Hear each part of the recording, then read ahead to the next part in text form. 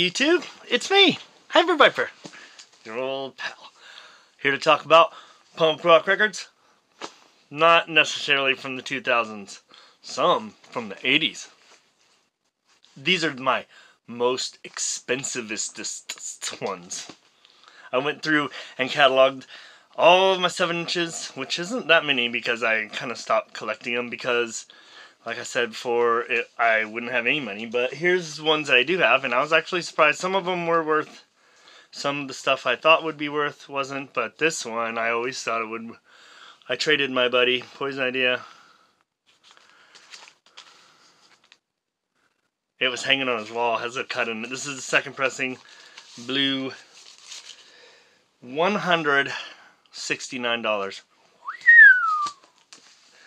I don't even remember what I traded for it, but it was worth it. I wanted it really bad, but so the cover is cut up, so it's not worth that much because the cover is cut in half. Here's another album that's on Fatal Erection. It came out in, oh boy, 1981 or something. I don't know. This is 1985's Drinking is Great comp. Poison Idea, E13 from Eugene. Poison Idea from Portland, Oregon. Lockjaw and Final Warning, all from Portland. It has beer-colored vinyl. This is second pressing of 300 or 500. I don't know. That Poison Idea one's blue. I didn't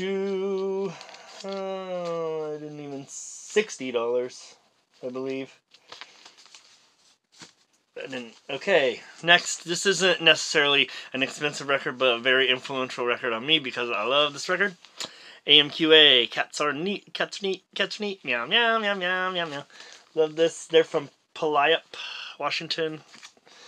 Let's see, that's $16.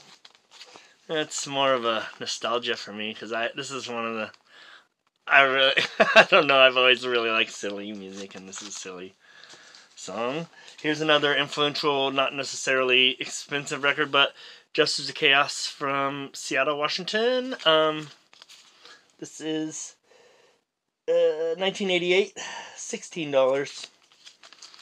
But these guys were like older and really cool spikes all over their jacket and cool spiked hair, and they were like, it was like, whoa, dude. RKL. Rich Kids on LSD. This is white vinyl. It has a funny kind of prank phone call, very inappropriate. But on white vinyl, blah blah blah, $43. We'll just move on because it's not that exciting. All this stuff. Somebody gave this to me because I liked pop punk and Blink-182. This is the cover is They Came to Conquer Uranus, but the record, even though it says it on the labels and everything, the record is actually Lemmings. So it's worth $47. And nobody knows how many of these actually exist. But it's a different record. And I listened to it a lot of times and was like, I don't think those are those songs. And then I was like, weird. I kept it because somebody gave it to me and it was for free. KSCK, 22. This is red and numbered. Desperate Attempt. Oh my god. Grilled Cheese was that one. RKL was on Super 7 Records. 1996 was Blink-182. KSCK 1992 Desperate Attempt. $22. Red, numbered. Mean Jeans. I think I showed this one before. 57 Rehab Records 2008. Two-piece. This is from Portland. Nick's from Portland. This is a single-sided, self-released Nana 300. Two different covers. I have the one with the first Gallo glasses, and there's a cover with the Nick's. They have on those pair of glasses. It's $20, but I thought I'd show it because I like this record. Pretty good. No Hope for the Kids. I bought this for $1. It's worth $16. Masking Backwards. I like this band, so I'm showing it. They're from Denmark. Angry Angles. I'm not sure where they're from, but I think this is a Jay Retard and Alex Brown, and I'm not sure what band she's in, but $22. Because Anthrax from the UK, not the the metal Anthrax from New York or wherever they're from. $24. This has got some water damage. I'll talk about that later at the end. Anthrax, Peace Punk. This one's 28, and this one's on Crass. 1982. Ripcord. This is a Flexi. This is $24. That is 1986. This Hate Beak, Wolf Pig. This is a band with a bird singer, and then multiple dog singers. What you might expect, real distortion. It's just, I thought it was funny. So $23 though, worth keeping, huh? Half-Life from Pittsburgh, $22. One of my buddies had this like way back in the day, and I really liked it, so I bought my own copy. Anti-Schism, $25 from South Carolina. Peace Punk, 89, this one, on Manifest Soundworks. Okay. Neurosis, Black Bootleg, numbered $31.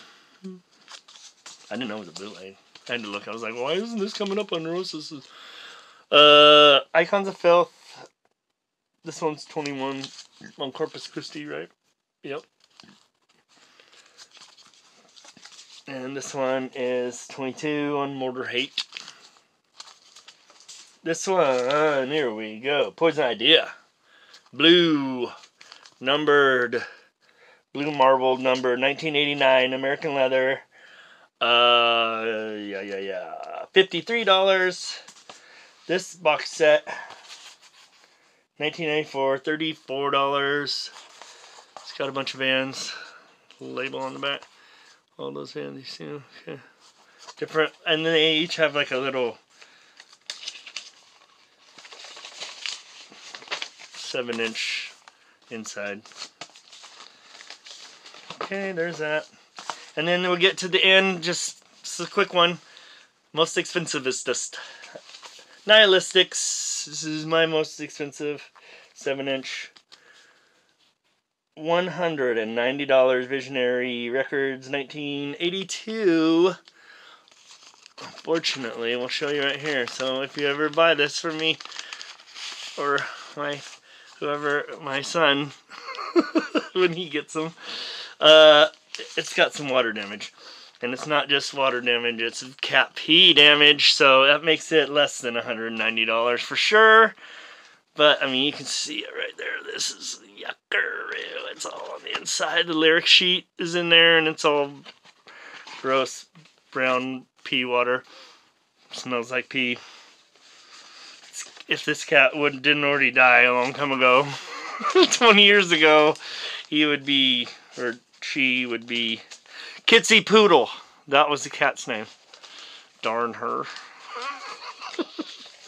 But anyway, there's that. So it's not actually worth that much, but I mean, I'm sure it's worth something. It's over $100. But anyway, that's most. I was going through my 7-inches, and that's that. So I'm gonna make a part 2 of LPs, and I'm gonna make everyone a little Christmas present. I'm gonna do a Christmas album one.